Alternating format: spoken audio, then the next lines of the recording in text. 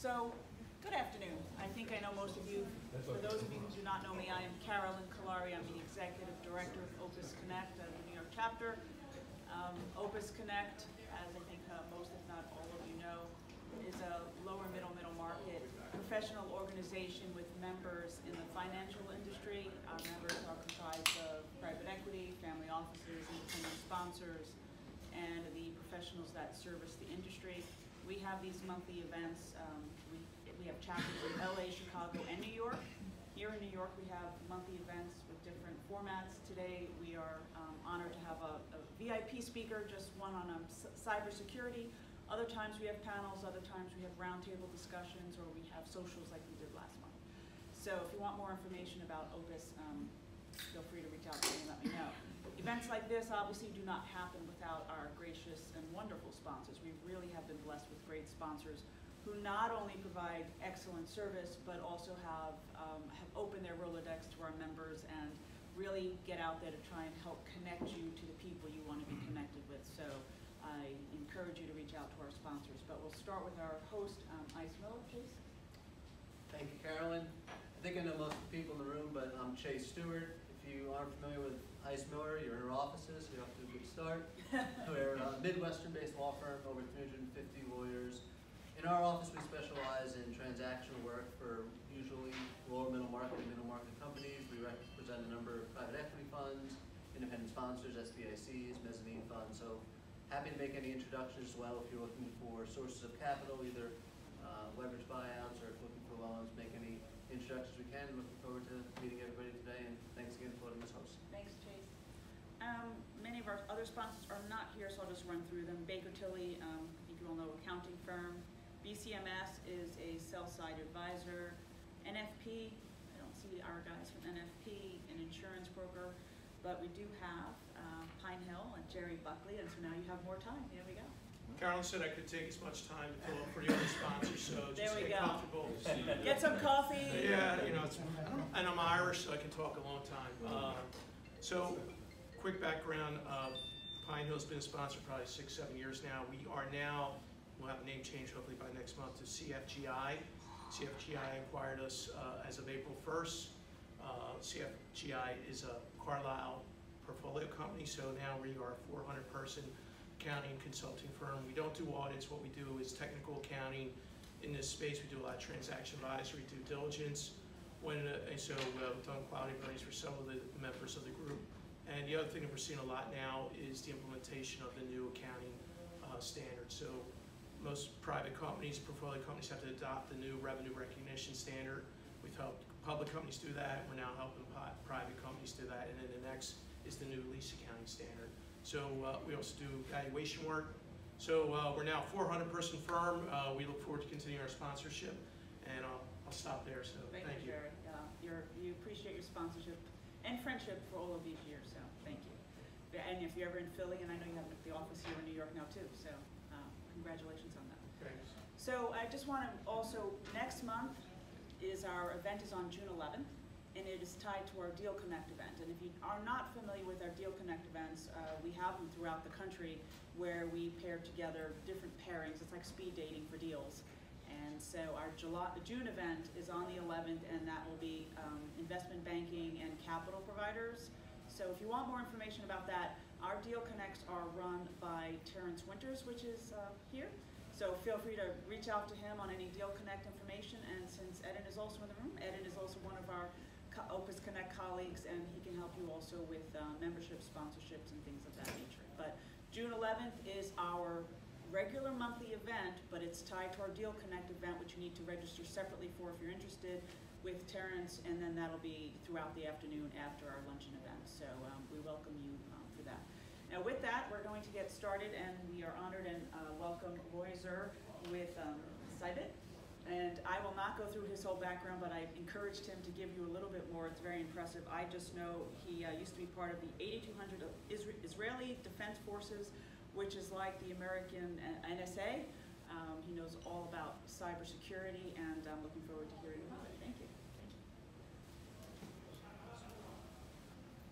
So, yeah, my background is coming from Israel. I served for about a decade, a bit more than in this unit A200, been a major in our cybersecurity and cyber intelligence department. And today I'm going to focus about threats in cybersecurity and how it can be relevant for companies and financial institutions, financial professionals, financial entities in general.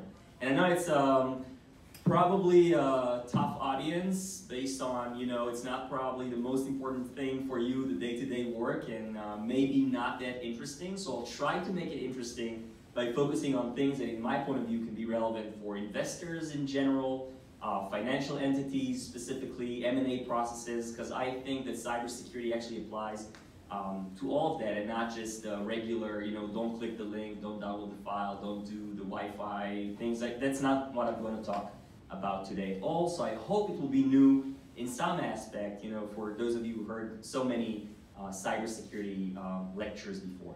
And I don't know how many of you have been watching Game of Thrones or are watching Game of Thrones, just so I have any indication how many people are aware of Game of Thrones, what it is, okay. So, okay, I'm not going to get into the details of the story, but I'm going to use Game of Thrones actually as an analogy during my presentation to explain cybersecurity, or to simplify thinking about cybersecurity. Because I feel like a lot of times when people start to talk about cybersecurity, including myself, it's like, especially with people who are not technological people, or that's not their main focus, that's like their ears shut and nobody really cares, and it sounds like blah blah, bits and bytes. And eventually, when we think about cybersecurity, if we simplify it, we just go to the basics of what it is, it's not different than any kind of security. Eventually, you have this kingdom, okay, you have this company or entity or whatever, holding company, and in this kingdom of yours, you own the kingdom, or you're part of this kingdom, and you have a lot of assets in this kingdom. In the past, you could have whatever you have in the kingdom. Today, you have data, customers' data, money, other assets. And the question is, how do we protect these assets? And protecting, a lot of times when we think about protection, we think about, okay, walls. Let's build walls. I mean, like in the medieval days, just bigger wall. But the problem, and this is where I'm starting to give the Game of Thrones example. The problem is, and for those of you who haven't been watching Game of Thrones, I'm not going to do any spoilers anyway, but there's a lot of things in the story, but one of the basic things happening in this TV series is that eventually there's this kind of ongoing war between good and evil, or good and bad, and the bad is being represented by these, what we call White Walkers, or these entities coming from the north, want to kill everyone and make them zombies. So think about these White Walkers as like hackers, or these kind of cyber threats that are coming to you. And eventually the part of the big story in Game of Thrones is that you have a very big wall. And the entire, during all the season of the TV show, the focus is on the wall. I mean, we have this wall, we are going to protect the wall, they can't break the wall, etc., etc. But the problem with walls, and put politics aside, I'm coming from Israel as well, so it's dangerous. But the problem with walls in general, that eventually walls break. Eventually, and this is a military methodology about eventually the defense line breaks. Always. Can maybe take a year, 10 years, 1,000 years. But eventually the defense line breaks. And then the question, and the same in cybersecurity, if we think about cybersecurity, it's just protecting our entity, just building bigger walls and bigger walls and bigger walls without taking into consideration all the different aspects of proactive security, then we're missing the big picture. Because when we talk about cybersecurity today, it's important to understand that we're not talking about this one attack every few weeks that you may hear about in the news. We're talking actually about tens of millions of attacks on a daily basis. Many of them are unknown to you. Many of them are not, causing a lot of damage. Some remain very silent for a long time because their purpose is not to create a direct damage, but actually to stay in your system and collect data, what we call like APT, Advanced Persistent Threat, and we'll get to that. And as we invest more and more efforts and more money in cybersecurity, still the number of attacks and the average cost of a specific attack are on the rise. And if we look specifically on the cost of cyber crimes, just last year, we are talking about almost $700 billion last year, costs worldwide of these crimes related to ransomware attacks, to damage, reputation damage, etc. We'll get to that. And the expectation is that it's going to grow to 1 trillion in 2 years, and then probably 2 trillion in 2 to 3 years. And the question, it's important to understand it's not going to stop. And then the question is, when we look at our entities, our institutions, it's sometimes you don't need to outrun the bear, just outrun the others. So first, you don't want to be the weakest link, and we want to make sure that at least our institutions are not becoming these weakest links. And also, if this is I don't want to call it necessary evil, but if this is going to happen anyway at some point, so we have to make sure that we did our best to prevent it. Also because for insurance reasons, regulation reasons, customer reputation, a lot of issues, and also once it happens that we can respond to it, in a fast and efficient way. And specifically, when we look at the main targets of cyber attacks, about almost 30% of cyber attacks are targeting financial institutions from big to small, because, of course, a lot of money, data, and low security a lot of times are related to these kind of institutions. So let me dive into the specifics of this presentation. So I said we're not just going to talk about walls. So let's put walls aside. In our context, walls is firewalls, antivirus, these detectors, etc. These are, okay, obvious. Great, you have them, hopefully, okay? But let's talk about other things when we think about cybersecurity. So the first thing is, and this is again from the analogy of Game of Thrones, let's look at the things from the enemy perspective, okay? And to explain that, let's take a story. All the examples will be, of course, real stories. And let's take a story that happened last year, actually really a year ago, May 2018. Canadian bank, it was Bank of Montreal, yeah. Bank of Montreal, another bank, on May 28, 2018, they received a ransom note, not a ransomware, just a note from a hacker saying, hey, we stole 90,000 pieces of data of your customers, like bank accounts, customer data, whatever. We can give it back to you, but you need to pay us $1 million. The bank decided not to pay, it went out, got published, the bank got hit, not just from the 90,000 pieces of data that were exposed, but also reputation, regulators, all the issues about this kind of data breach. But when we hear about 90,000 customers' data stolen, what does it mean actually? I mean, where is it? Who stole it? I mean, how does it look like from the enemy perspective? From the territory that is out there in the woods of the White Walkers. And I want you to first take a look at how it looks from the enemy side. So when we think about data breaches in general, which is one of the biggest damages of cybercrimes in general, in 2009, 2010, this was the space of data breaches. Mostly small data breaches. The biggest one was like 100 and something million accounts without a lot of damage. And then when we look at 17, 18, 19, we see bigger breaches with much more effect. Equifax, of course, but Marriott recently, Facebook, Google. I mean, Google decided to close this Google Plus operation. I mean, it was not good anyway, but one of the reasons was that just to close all the security issues, and patches, they would need to invest tons of money, which just doesn't make sense with Google Plus. They just shut it down, shut the entire project down because they had this breach. So we see these breaches affecting a lot of companies. But when we see this breach, like, okay, 90,000 users are stolen, where is it? So if I'm a hacker and I stole 90,000 users, or I stole your company's data, your customer's data, your portfolio company's IP, doesn't matter, I have your assets now.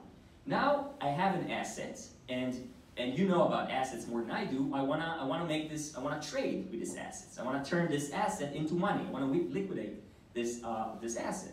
So, I mean, I can use it.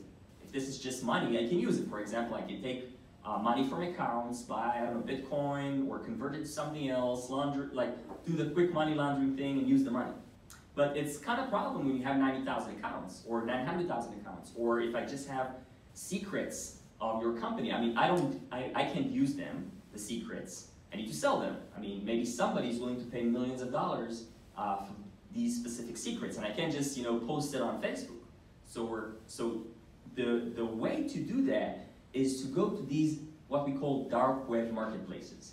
So just to explain, when we say dark web, it's just a terminology that means that there is a place in the internet. It's the same internet. Okay? It's not like different, totally different. But there is a place in the internet, which is to get access to. You probably need a specific proxy or a different browser, or you go through different type of encryption. But it doesn't require much technology. You can download a browser, like a browser that's called Tor browser, and with this browser you can get access to these marketplaces. So this is an example of a marketplace. It's called Alphabet. It doesn't exist anymore. I'll show you marketplaces that do exist. This was one of the most popular marketplaces on the dark web between 2014 to 2017, when it was seized by the FBI. So 3 years this marketplace was active, and what is interesting is that while it was active, is if you can see the categories here are different than the Amazon thing, right? So we have like fraud, drugs, counterfeit items, etc. So if I click fraud, I have different types of fraud. One of them is bank accounts, okay? So if I stole bank accounts of Bank of Montreal or Wells Fargo, for example, then I want to sell them. So if I have now an account users with, let's say, $10,000 on average, 1,000 of them. So this asset potentially worth $10 million. Now I need to sell it so people will pay less. I mean, if I'm buying $10,000 or potential of getting $10,000, I'm willing to pay $1,000 for it because there is a risk related to it, etc. So I'm uploading it to this marketplace, and then it's available for people to trade. So if I click on the Wells Fargo one, so I see this is from 2017. I didn't want to take a lot of fresh examples, but it's always there. So you have a new batch, the hacker, or like a third-party vendor that works with the hacker, upload the data there. This data, this time it's bank accounts. It can be IP, or patents that's still in process, or other customer data, or legal documents, or whatever that has value to someone. So if it has value to someone, somebody is willing to pay for it. This is the easiest thing to understand, because if I have an account with $10,000, somebody is willing to pay $1,000 to get access to this account. And if this account doesn't work for some reason, because, I don't know, the bank identified a problem, then you have refund policy. You'll get your money back. I paid $1,000, I didn't get my $10,000 in the account, so I get refunded. And you have vendor level and trust level. So this is actually, because you're financial professionals, this is actually a market, a marketplace. It has its own rules, and even if I'm a thief or a hacker, I still want to be a trustworthy thief, and because I want people to trade with me. So this is the way these things work, on these marketplaces. And you can see customer feedback, will purchase again, highly recommended, things like that. And it's interesting because what happens is that you have the big fish. You have this, let's say, hacker or hacking group or group of criminals. But potentially, if I'm just a random guy here from New York, I'm not a criminal. I don't consider myself a criminal. But I know I heard about this place that I can go pay $1,000, get $10,000. Nobody will ever. I mean, the chances of me getting caught, like the FBI is putting effort in catching me, are really, really, the risk is really low. Because, there are thousands of people doing that. Even if the FBI or some other law enforcement agency will find me, well, I stole an account, or I actually acquired, I didn't hack into anyone. I acquired an account that is stolen. Yeah, it's illegal, but okay. And I don't know who's the hacker, and I can't tell you who's the hacker because I don't know. I bought it in this, encrypted marketplace where I don't know, So, worst case, yeah, you can catch me, maybe. Also, it's super difficult to find me because I'm also going through this encryption line. So, investing millions of dollars to catch someone that eventually stole $1,000 or $10,000 and doesn't know anything about the big scheme doesn't help. So it takes time and a lot of effort and what we call avatars and these fake identities that we get into the marketplaces. and they get to the traders and they are looking for mistakes of traders. So yeah, eventually this specific marketplace has been seized, Alphabet. Like other marketplaces in the past, like Silk Road was a very famous marketplace for drugs, has been seized as well. But we still have other marketplaces active, like this one from 2013. This one's 6 years now working and still active. And billions of dollars of transactions are in this marketplace. So people are making a lot of money, and a lot of people, I mean, vendors and the managers of the website. So it's like a marketplace, online marketplace that is super active. Dream Market is one of them. Another one is Wall Street Market, and we have other markets, and I'm just gonna skip that. And if we go on to the dark web, it's not just about marketplaces. The dark web also offers us, let's think about a marketplace as a place where you can get or buy products. So as in the regular market, I can buy products or I can buy services. So the products are like accounts or data or IP, where services are like hacking services. So for example, I may want to cause damage, or I may want to have a specific need that is not available on the marketplace right now. So I want to ask someone with the skills to provide me that. For example, steal data from this company's email, or hack into your phone, or for example, even change grades on universities, or whatever I need, whatever I need, or to cause damage. Like sometimes I don't want data or I don't want money. I just want to cause you damage. For example, I'm a competition, and let's say I'm not an American company, I'm somewhere in another country, I don't know. I mean, even American companies do that. But let's say some evil company out of the country that just want to cause damage. And I can do it myself, I don't have the resources, but I have the money. So I pay someone to do like DDoS, like distributed denial of service attack. Like I'm going to attack your company, etc., etc. So the dark web allows us a lot of different, products and services. So when you hear about this data was stolen, this IP was stolen, this is, this was compromised, we need to understand that a lot of these things are actually going into the dark web.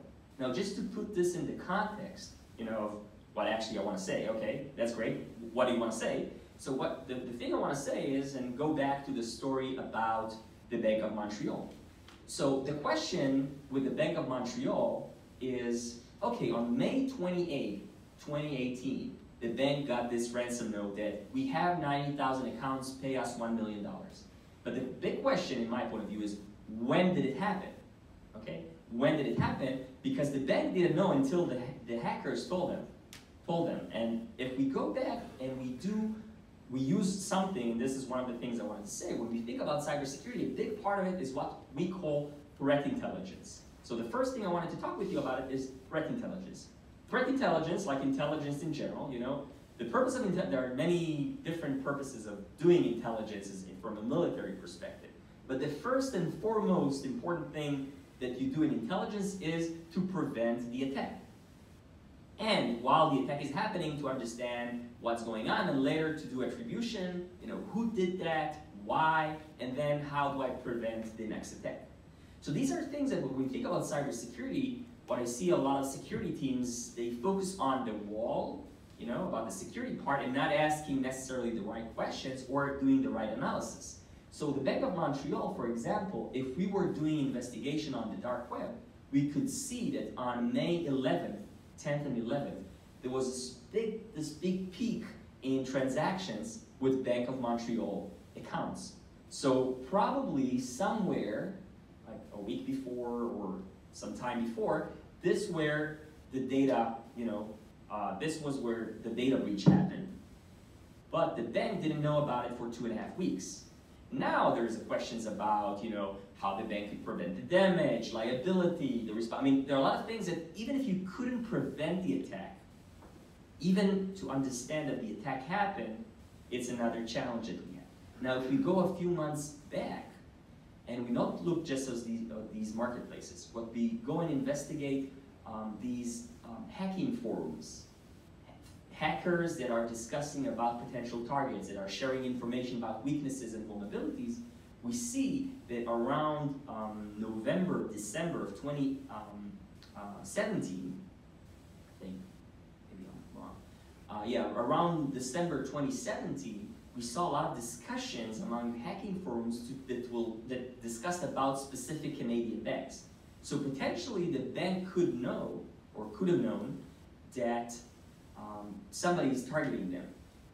Could you prevent the attack or not? That's a different question. But the intelligence, the importance of being an intelligence officer and providing intelligence is first to tell you, look, you are being targeted by these groups, and then you need to start investigating. Okay, these groups usually do, these kind of attacks, these kind of weaknesses, et cetera, et cetera.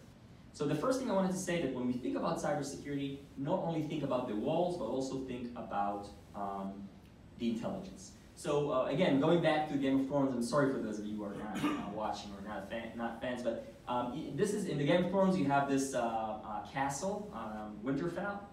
This castle, again, when we talked about cyber intelligence, when you talk about the walls, you understand what I mean. But when we talk about cyber intelligence, it's what happens beyond this picture, what happens in the enemy's camp.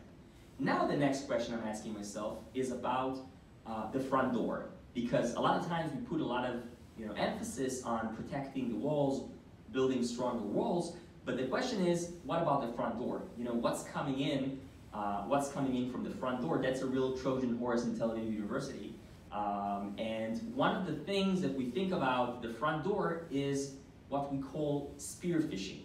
So you probably heard about phishing, and phishing, and this is where it gets like don't click, don't download, all the do's and don'ts. But I think that we need to understand that phishing or front door access, there is a reason why I'm showing this, became really different than what it was before. And to demonstrate it, I'd say, let's say I want to hack one of you, okay? And I'm not talking about sophisticated hacking, nothing. Front door, you're gonna get me in, okay? So, for example, I know that there is this event. It was published. It's public information. I'm going to the website of this event. I see these sponsors. So I know that they're either here or communicating with the people. And by the way, I didn't tell Opus Connect that I'm going to do that. So again, it's just a demonstration. I didn't do anything. But for example, you take these companies, and then let's say I don't know nothing about Opus Connect, nothing about. I'm just random. I chose this event to attack companies that participate in this event. So I'm going to another tool that is available. Everything is free online. I'm just looking at emails of people that work for Opus Connect. So I see names, I see accounts, etc. Now I like the word Opus Connect because O and 0, they look really similar. So I go online and I buy a new domain. Okay? I buy a domain Opus Connect, just instead of O, I'm buying it with 0, or Opus Connect with O, just with not double N, just one N. I buy one of these accounts, it costs me $12, okay? And then I call one of these accounts Lou at Cybint Connect, or someone else at Cybint Connect, at the Opus Connect, sorry. And I have the pictures from the website and LinkedIn or whatever. And and then I also have the names of the companies that are sponsoring and will probably respond, reply, communicate with somebody sending emails from Opus Connect. Now, let's say I chose Lou, and then I'm going to another tool online, and I'm looking at Lou's connections. Again, this is all free tools online, just looking at some companies or people that Lou's working with. And I can even find his phone number and maybe, I don't know, back the email I'm sending also with another phone call, sending, you understand what I mean. Eventually, the reason I show that is that a lot of times we think about these phishing attacks as, this Nigerian prince, if you heard about it, these emails that come from, I don't know, somebody in Nigeria that says, hey, we have $10 million from your dead uncle. Okay, you will not you will not be the victims of this kind. I know, by the way, I know people who were victims of this kind of attack. Sorry for them, but you will not be the victims of this kind.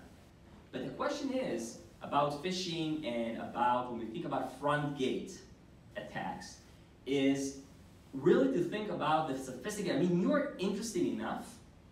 Your entities, the money, the data. What's interesting in the lower to middle market financial institutions or entities is that they manage a lot of money, but they're small. So they don't have these huge, like hundreds of people, you're not like Citibank, thousands of people doing security, protecting their, probably nobody or some external services or I don't know what.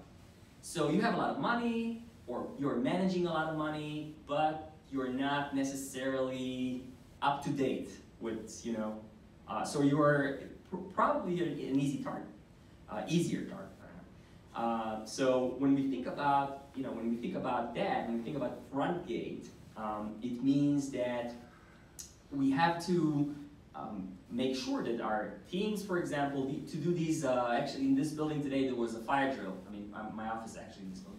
So we had a fire drill. So there are fire drills from time to time, okay. I mean, nobody likes them, but it's necessary. And the question is, do people, you know how to react in these situations? And one of the things that are beyond the training and I would say the typical fire drill thing is what I call, or we call in the industry, red teaming. You may have heard about the concept of pen testing, which is, I want to explain the difference between red teaming and pen testing and why I think it's important that you will consider that in your organizations or companies, etc. When we think about pen testing or penetration testing, we actually take usually a software or a website or an app, something, and we test its vulnerabilities. We give hackers to play with it and say, find the vulnerabilities. But we actually, in this case, we tell them, it's like, if I'm going to the Winterfell example, you know, it's like telling them, you see this thing? Check if it's if it can hold an attack. But what about the other things? So when we do pen testing, we actually tell the pen testers, we focus them on a very specific app or a very specific tool. But red teaming is saying to someone, try to get into my company in any way. I mean, to my networks. Just do whatever you want. I mean, I will provide you the authorization, and this is the NDA we sign, and this is whatever, I mean, of course. But try to get in. And find vulnerabilities that maybe are not in the app or in the specific software or in whatever, but maybe the human weaknesses. Maybe your front desk is weak, you know, because somebody can go into your front desk physically and do something. Maybe you have this problem in the network. Maybe your sales team are so eager to sell that they click on everything that, I mean, whatever. So, you know, testing something beyond the pen testing. Now, another thing that I want to talk about, again, in the context of Game of Thrones is that, let's say you want to protect your kingdom. So I talked about threat intelligence, I talked about these front gate, spear phishing aspects. The next question is, what about known vulnerabilities? So let's say this is your castle, I mean, that was your castle, Winterfell, and you know that under your castle there are some tunnels. I mean, you just found out that there are some tunnels, and there's a way in, there's a back door. You just found out about that. I mean, somebody told you. And the thing is, and I want to, the example that I have here is what we call CVEs, or common vulnerabilities and exploits. So what happens is if you're using tons of software, different, I don't know, Microsoft tools, Google tools, other tools, whatever. Now, from time to time, there are specific weaknesses that are being identified in these tools. The cybersecurity companies and the software companies, they identify this vulnerability, and then you get this update. You are required to update your system, to do the patch or to install the update. But the problem is that once you got notification that there is this kind of vulnerability, all the hackers are now also aware of the fact that there is a vulnerability because they're tracking this information as much as you do, or your security team. So once there is this, we call them, maybe you heard about the word zero-day attacks. So zero-day attacks is an attack that nobody knows about. Even, for example, I find a weakness on Microsoft Word, for example, that even Microsoft doesn't know about that. That's a zero-day attack. That's a different kind of challenge. These are really usually, I'll get to the zero-day attacks, but these are usually the more sophisticated, something that's maybe you can prevent in many ways. But most attacks are the one-day attacks, not the zero-day. So the vulnerability is now known, it was published, but your security teams or your companies or you didn't do the patch or didn't update the system, and now you are vulnerable. By the way, WannaCry, one of the biggest ransomware attacks ever happened in the world in 2017, was in a Microsoft, like Windows XP software, that the vulnerability was known for months before the WannaCry attack. But millions of institutions didn't make the change. Or, for example, a lot of times you're just using software that nobody's keeping updates for security with this software, like old software or old apps or some things in your systems that are just not being, even on your phone, by the way. You may have downloaded an app in the past that you stopped using it and nobody actually is using it, the company is dead or something happened, and nobody's doing security patches, but you still have this Trojan horse, so-called, on your system. And this is when you think about yourself, but it's also in a bigger, when we think bigger about our companies and about the software we're using. So managing known vulnerabilities and prioritize known vulnerabilities is also something that is highly critical. Now, the next thing I wanna talk about. Again, sorry I'm jumping between different topics because, again, just to give you the context again, security, cybersecurity, not just walls, not just antivirus, not just firewalls, but other measures.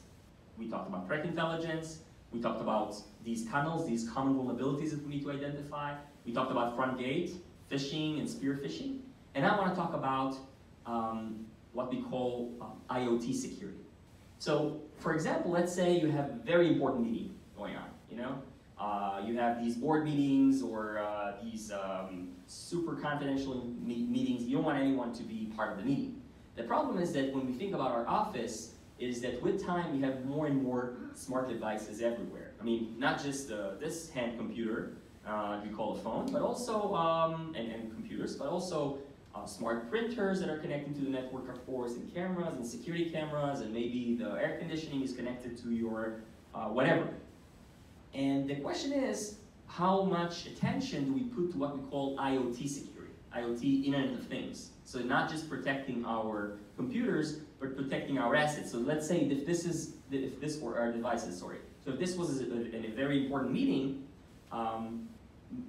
we want to make sure that all the devices around are protected. And also, once you get into a specific device, from this device you can get to other devices. For example, if the printer is connected to the network that's connected to the computer network, and there is a weakness or a vulnerability in the printer, and I can just reach out directly to the printer, then I can actually get into your network without having to go through all your other defense mechanisms. So just to demonstrate something, so there is a search engine called Shodan. So Shodan is a search engine for IoT. So if I'm searching Google if I'm Googling for information about, I don't know, just data or information or pictures or whatever, I will search here on Shodan for IoT devices, or just devices. For example, I can search for a type of security camera, and then find security cameras that are connected right now to the network. Now the thing with security camera, and maybe you heard about that with your router, etc., is that a lot of time you install a security camera, it's on your network, but there is like a backdoor access to the security camera. And to every device, there is this default password and default user that you can use. And the thing is that about, I would say 50%, that's not my research, but about 50% they don't change the default. Just because they don't even aware of the default. It's like, you know your Wi-Fi password, but do you know your router password? Not the Wi-Fi password, like, because I can reach out directly to the router and configure the router. But the router has a password, it's admin, or you can check. So for example, the camera example, I can just choose a camera, not in the US, and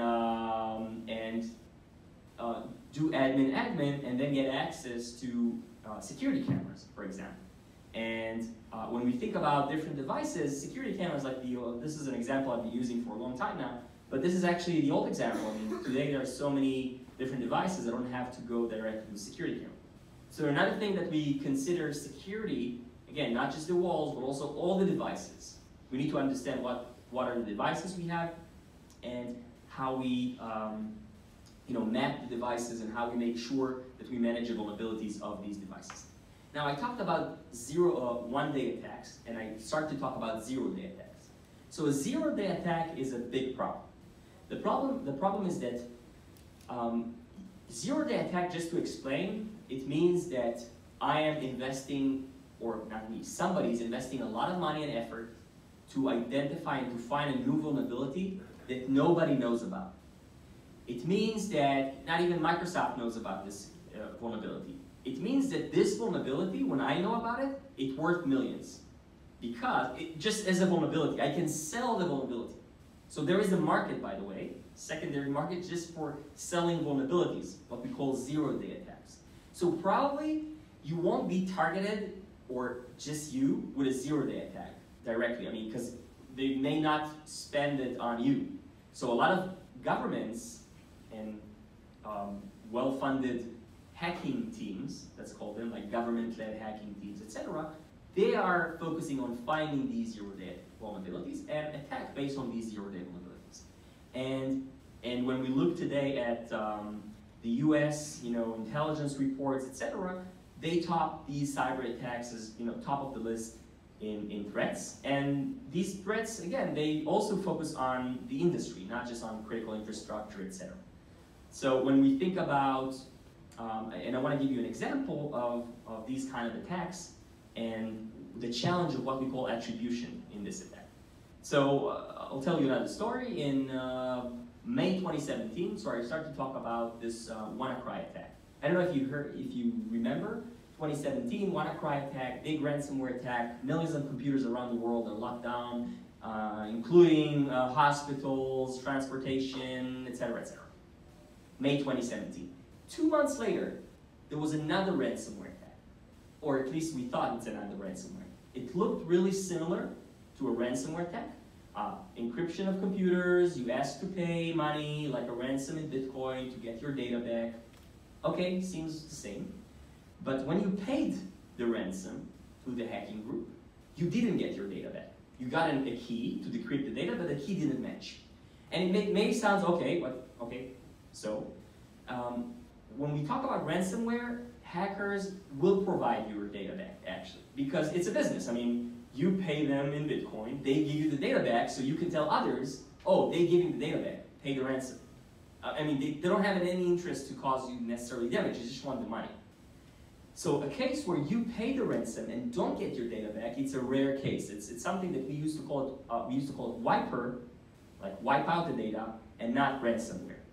And then, in this case, one of the challenges we have in cybersecurity is attribution. Who did that, and why? Why am I targeted? And in this case, again, going back to investigations, or what we call forensics in cybersecurity, and this is another aspect of cybersecurity, is asking who is responsible. Now, for example, to ask who's responsible, the first question I would ask is, where was patient zero?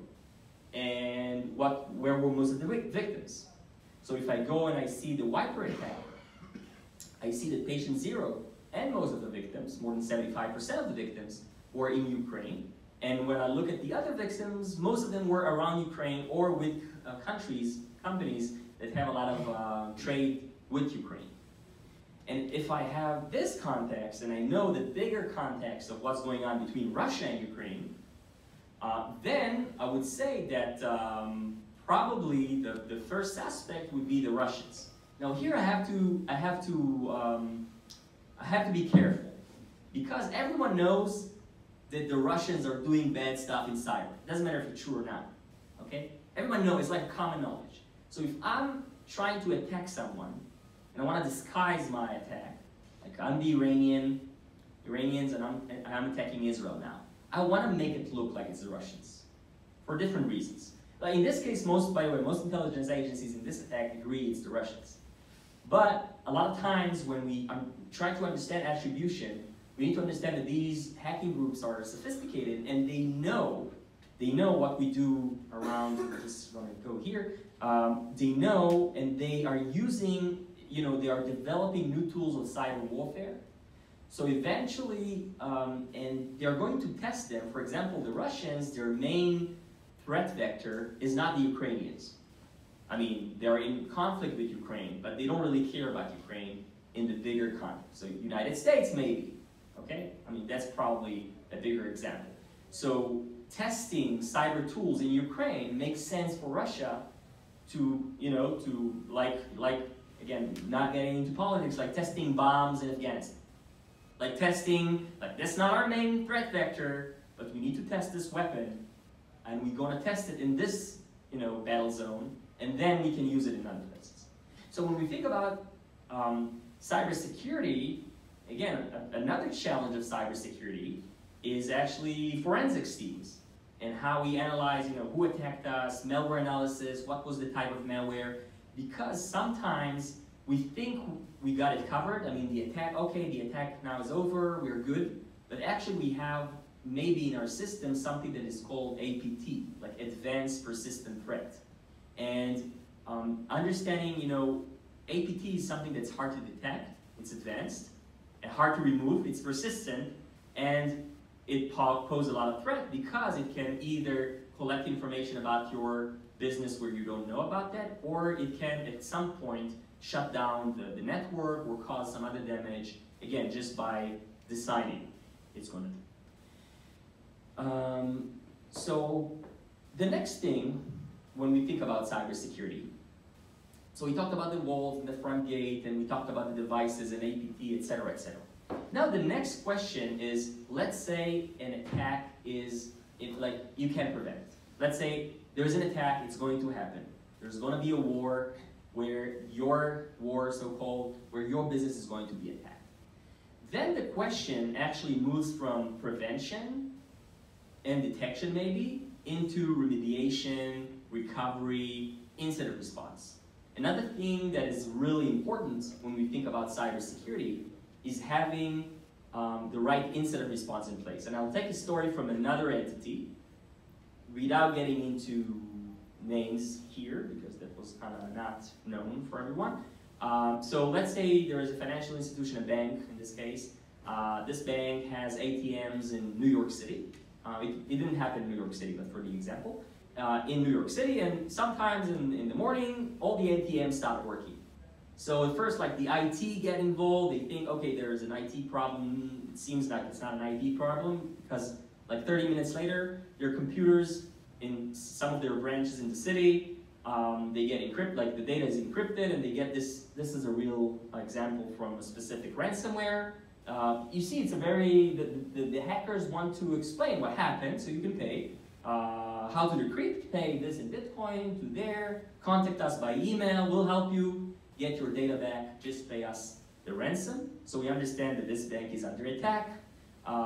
Then later, this information, customer information was breached, and then the bank confirms that they had a data breach, the stop, and you know the drill. And the question is this the IT or security team responsibility? And what I claim, or what I want to say, is that an incident response, a cyber incident response, is a business case and not a technical case. Yeah, there are technical aspects for that, like technical recovery, understanding maybe what happened. But we have many other things. For example, how to keep business continuity. We have issues like legal issues from you know, lawsuits, insurance. We have regulation and fines. Reputation and a lot big damage that we see in cyber attacks and incident response is the company not reacting correctly with customers. For example, if a big thing happened and the company said, well, nothing big happened. So, and then like a few hours later, we understand that it's a big crisis, and then the company is actually, the biggest damage for the company is the reputation. Because we thought about cybersecurity as a technical thing, we had our technical teams ready, but our marketing team, PR, legal team, they don't know. So they don't know what the drill is. So there's a lot of damage coming from that side. So incident response is another really important thing when we think about cybersecurity. It's not, when we think about cybersecurity as protection, detection, remediation, again, we need to understand, sometimes we cannot prevent the attack. We can prevent crime, for example. I mean, crime will happen. Crime will happen. people will steal money from us, people will do that, breaking it. I mean, things like this will happen. We want to minimize that. We don't want to be the victims. We want to make sure we detect once it happens, so that's all the pre-attack or during attack. But even after attack, okay, it happened, now what? And I see a lot of companies that they focus on the protection side, but eventually when an event happens, they don't have all the pieces are not in place. By the way, I also see it with governments, including the Israeli government in the past, not just in cybersecurity. I mean, when you have an attack, it doesn't matter if it's a cyber attack or a physical attack or like a missile attack, you have to make sure that all the different elements, all the different pieces know what to do when there's an attack. So this is, when we think about cyber, the incident response part is also very critical. Now, I also want to talk another aspect of cybersecurity is the regulator. So when we think about cybersecurity, again, not just as a technical thing, then even if we did everything, we did the protection, detection, remediation, we made sure the walls are good, the front door is good, we have these IoT devices patched, we have everything. The question is, did we follow, were we in compliance with the regulator? And you may think, okay, I mean, we'll get a fine or whatever, but we need to understand how the regulation is working right now. For example, when we think about the GDPR. So the GDPR, the data protection regulation in Europe, for example, for every company that has clients in Europe, which is almost every US company, I mean, medium-sized US company, I don't know. For every company that has clients in Europe, you have to be GDPR compliant. Now, part of being GDPR compliant, not just about, okay, about how do you protect the data, etc., but there are a lot of different things or different aspects. For example, does your company have a DPO, like this data protection officer? The GDPR required to have a DPO.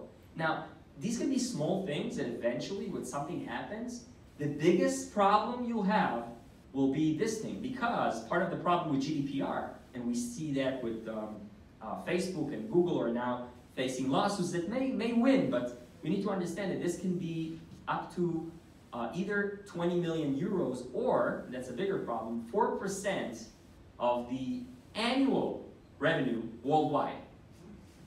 4% of the annual revenue worldwide can be the fine. And this is what we are talking about this, I don't remember, it's $5 or $6 or $4 billion potential fine now against Facebook in Europe with the data analytics crisis they had. Because some of it was European data. And these are things that eventually can cause, of course, tremendous financial damage, and these can be the biggest, this can be the biggest problem we have. That's why when we think about compliance officers, when we think about regulation, we think this is not, the CISO will not help you in this case, and neither the IT teams. The question is how your compliance team, your regulation team are aware of all the different issues. And not just Europe, by the way. Here in New York, okay, the NYDFS, it's about the cybersecurity regulation for financial institutions. So these are the type of financial institutions that are, under this regulation. There are different aspects that you need to cover in this regulation. I won't get into that right now, but these are different aspects. Last thing, and I know it's getting late. Last thing that I wanted to talk about when I think about cybersecurity is, okay, you did everything. Okay, you have the walls ready. You have the security team, your IoT, your front gate, your tunnels. Everything is ready. But now you've decided that you are acquiring a new team, a new company. You are merging with a new company. You are acquiring a new company. You have a third-party vendor who has strategic access to your data. In this case, I gave this wild link, like these people coming to your space. Now, what about them? You were great, okay, you were great, but what about these third-party vendors, or you just decided to acquire a new company? And something that I see a lot, and this is about, when we think about M&A, that's where I think it's relevant. Because, of course, there is a due diligence process in place, that's great. But as you saw before, a lot of times companies, they don't know that they were victims of cyber crimes. They don't know that their data is out there in the dark web. They don't know that their trade secrets, their business secrets are out there. So in a due diligence process that you do while you're acquiring this company, you won't know about that because they don't know about that. And they can't, they can't reveal this information because they don't aware of this information. And I think, and I see this I mentioned, but other than working in cybersecurity, I'm also a lawyer, though in Israel, not here, but, and I saw a lot of legal cases like this, where, not a lot, but several legal cases like this, where, okay, you acquired a company, but then you found out later, months later, that their data, or what you acquired, I'm not going to say useless, but actually exposed or being traded, or that the company has so many issues with cybersecurity, and now it's your issue, because this is your company right now. And the data that they hold of these companies that was revealed, it's a big problem. That's why one of the things when I think about cybersecurity today is how to combine, let's call it cyber due diligence, in the acquisition process of a company. So cyber due diligence means that regardless of what the company revealed, I mean, it can be part of our requirements for the company in the acquisition process, but either ourselves or a third party or some entity will make sure to check this, let's call it the cyber due diligence, to make sure the vulnerabilities of the company, regardless of what the company is revealing or regardless of what the company knows. I'm not saying if the company hide information, that's another thing, okay? And that's another legal issue. But they didn't hide anything. They literally weren't aware of this thing. Like Bank of Montreal, for example. They didn't know. Let's say somebody acquired Bank of Montreal now. And let's say it's not 90,000 accounts, but 9 million accounts. And nobody knew about it. But 3 months later, now you know about that. Now what? And that's why when we think about, M&A or other transactions, we need to ask ourselves, about the vulnerabilities of the company or entity we're acquiring. Same thing about third-party vendors. I didn't put a lot of emphasis about that, but by the way, the regulation that I mentioned before for financial institutions specifically mentioned every third-party vendor that need to be compliant. So, for example, going out to, I wanted to give you an example about a company from South Africa, actually. But this company they were going through it was like a half government company going through some acquisition process in South Africa. And apparently later, what we find out is that this company suffered a cyber attack.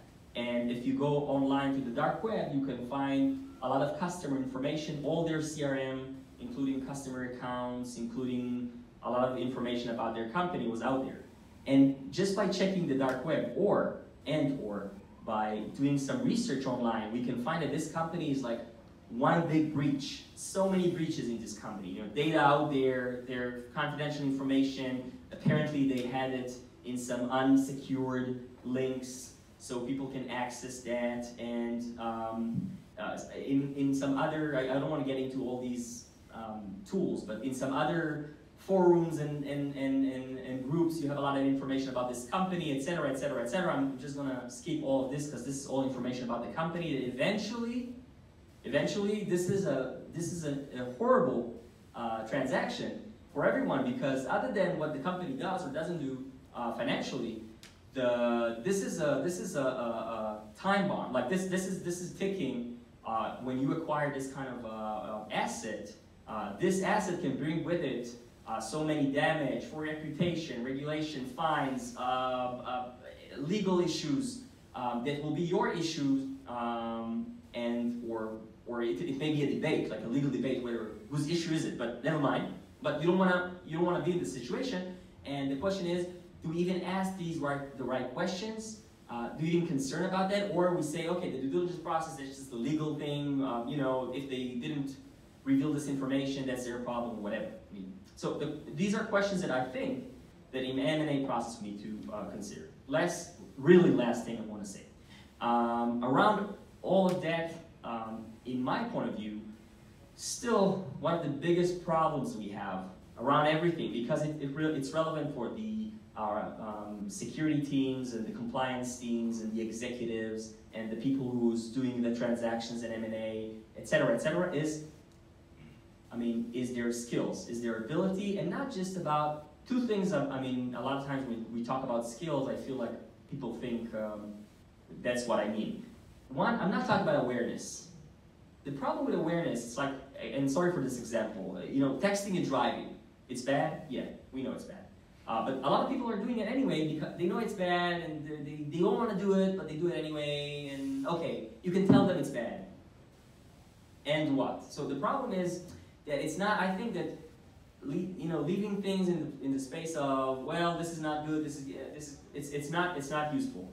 So when I think about really relevant, security, ongoing security training, what I have in mind is that every position in the organization get access to, for example, the relevant scenarios, an example of what to do if, and how to do, and what exactly they need to do, not just what don't do this, but actually what they need to do, and not just general information about cybersecurity, but if I'm a compliance officer, or if I'm doing compliance, regulation, whatever, so I need to be trained on compliance around cybersecurity. It doesn't matter to tell me about Wi-Fi security.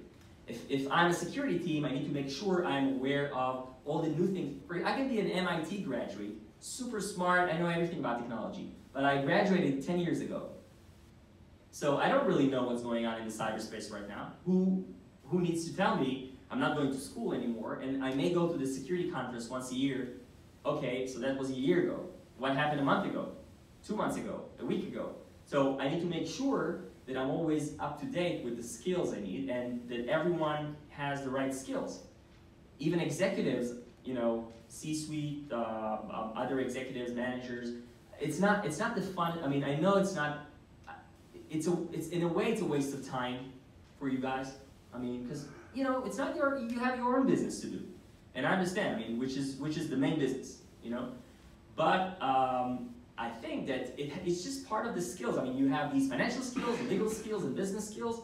Have some data skills, okay, cyber skills, let's call it. Even to ask the right questions and to understand what kind of teams you need to operate. Because again, if you think the CISO usually will not solve all your problems, because the legal problems, it's not the CISO's responsibility. The PR problem, they don't know about that. I mean, I don't know a lot of CISOs that that have everything, all the skills in the world.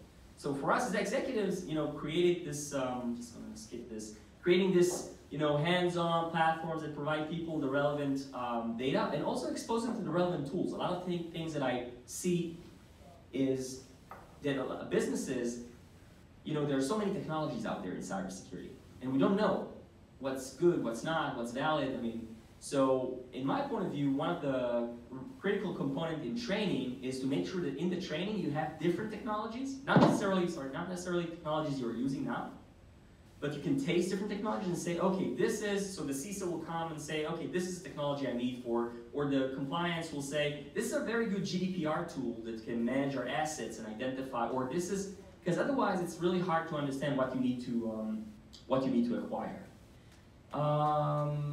I think I'll stop here, because it's kind of getting late, and if you have any questions or comments, general questions, please, and if not, I'm here later. Yes? Going back to the very beginning, back to the dark web and all that, what does it entail for FBI to actually shut down a website? I mean, of that, of Silk Road or whatever it is. We need to understand that these are, when we think about the dark web, think about like a specific network that is encrypted. So you have all these different, let's call it routers, the data is going from, so it's not even in the US, I mean a lot of it is not in the US. So for them, it's not just like a dark web, a typical dark web website will not be like, I don't know, abc.com. It will be something like abcde.onion, for example. They have a different suffix, and it's like, it's in the internet, but it's like a separate network in the internet. And to shut it down, I mean, you create these hackers, they create these mirror websites, they like duplicate, replicate the website in so many, you can't just shut it down. It's really difficult to, and you shut it down, then it pop up like again, it's not like URLs that when I shut down a known website. The URL is just a gibberish, like just the letters and digits, .onion, and tomorrow it will be just a different, and everyone will know about that. So it's really difficult to shut it down. And the focus on shutting it down is to find the person, the identity behind the website. And that's the challenge. Once you find the identity, yeah, you get them locked down, but it can take years. And they can make billions before, you know? Okay, thank you so much. Thank you.